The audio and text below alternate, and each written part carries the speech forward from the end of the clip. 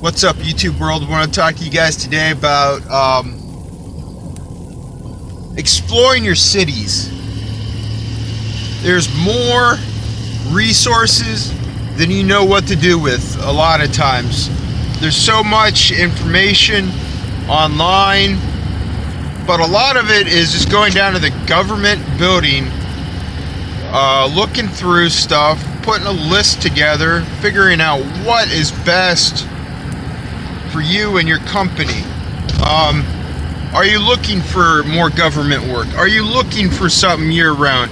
Are you looking for whatever? You know, you're looking to be a bigger company. You want to grow. You want to be motivated. You want to have everything you can have in life, but how do you get it? Where do you go in government to find a lot of the resources that you need? Typically, I would go to vending, find out how to become a vendor in your city. How to, you know, you got to have your insurance. Most likely, you're going to have like an LLC or some kind of corporation. You're going to have a physical location. Resources, references. It's really hard to sit there and go, XYZ, and that's it. No, there's more to it. You can go to the library. You can go online. Going online is probably the simplest way to find everything. But sometimes you might want to find the nooks and crannies, the departments. You know, you want to meet the people downtown, or in City Hall, or your county building, or whatever it would be. You know, find out who they are, how they can help you. Gonna get on the freeway here. It's pretty exciting. When you own your own business, you can go out there and talk to everybody, and let them know who you are and what you can do for them. Don't let other people tell you what you can and can't do when it's your business. It's your business. Pay your taxes, make sure everything's honest, forthcoming. Make sure everybody knows who you are. The guy across the street that's watching you get out of your work truck. Go over there and talk to him. Hand out your business card.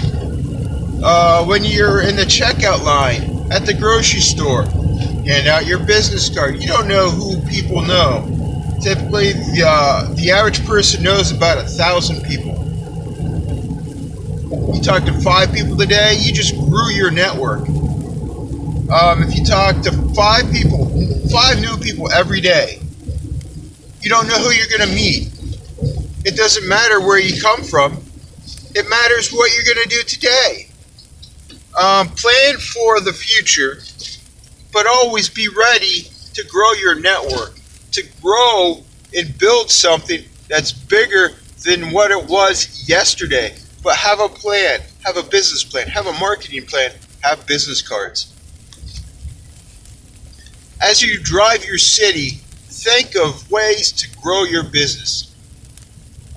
Are there legitimate services that you can add that's going to add profit in your pocket? Don't be everything to everybody. Be more than what you were yesterday, but don't be the handyman when you're mowing yards. You know, I mean, stick to something. Don't be the window washer when you're the landscaper. You know, don't be the jack of all trades when you're not going to be a master of anything.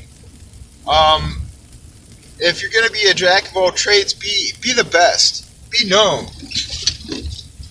And you know, it's important. It's important because no one else cares like you care. You know, no one else is going to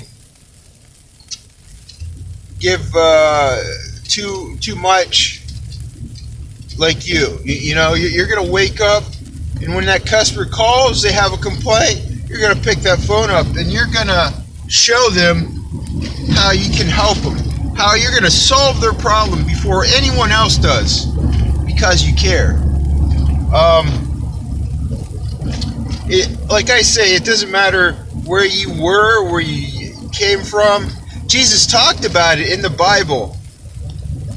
He told the person that was sinning to stop doing it and to go forth and, you know, live that new life. Live that new person that you became.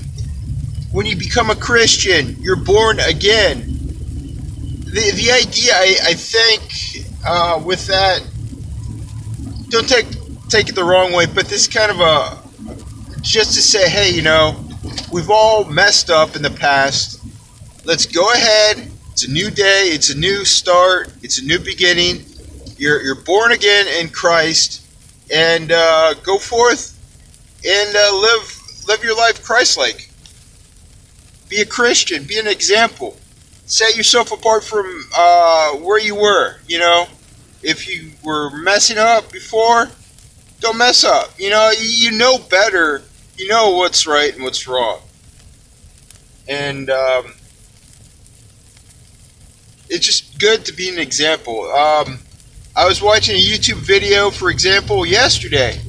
I think it was last night, but let's say yesterday. I don't remember what time. But in it talked about how he used to love watching or listening to rap music. Well, he's like, I'm not into that anymore. You know, they're talking about, you know, violence and certain things that aren't really good for your psychological positive attitude. And it's important that you put good thoughts in your head and surround yourself with good people. Now, I'm not saying you isolate yourself. I'm saying you surround yourself with good people. So the majority of the time, you hang out with good, positive people, people that are growing, people who are looking to better themselves, you know. So you can bounce ideas off yourself and them, you know. They're going to show you what to do. They're going to show you how you can do it. Just be better. Just be honest with yourself that you are the person that's going to make the difference every day. And it starts today. It starts by deciding that you're going to be that person. You're going to be the person that decides to be successful or not. You're going to be that person that decides to grow a business to where you want it to be. And if you really don't understand that idea yet, it's okay. There are people that are willing to teach you. There are people willing to show you how. All over the place. All over the place. And like I said, it doesn't matter where you came from. It matters what you're doing today to move yourself in a better direction, because there's opportunity every day. People say opportunity knocks, and I think a lot of people get the wrong idea. Like, you only have one opportunity. Like, oh my goodness, it passed me by. It didn't pass you by, you know? Opportunities here every day. You can make the decision today to change your life. And if you don't do it today, and if you have to go to work at a regular job before you start your lawn business, before you start any new business or new idea, tomorrow or later that next week, because your paycheck, you had to pay rent, and that was, I don't know, $5,000, $2,000. All you have to worry about is how you're going to start. You have your plan, you have your contacts, you have everything that you need in your head on paper to get started. If you like this video, give it the big thumbs up, spread the word, share and spread the word, as I say usually, Check us out on Patreon and other social websites.